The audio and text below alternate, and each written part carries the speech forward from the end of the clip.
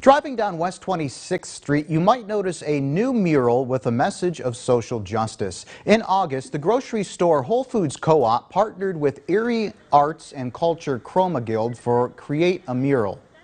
A team of artists was selected and they worked together to make a mural to represent the co-op's support for food accessibility initiatives. Today, the mural was revealed with a ceremony. The Whole Foods Co-op board president says the mural demonstrates the intersection of food access and social justice. Deep commitment to social justice, and working with the Chroma Guild is one way that we can give back, giving some artists of color shine and be able to give them some work. The board president adding the Whole Foods Co-op will be implementing WIC into their store, a food and nutrition service program for mothers to help them feed their families.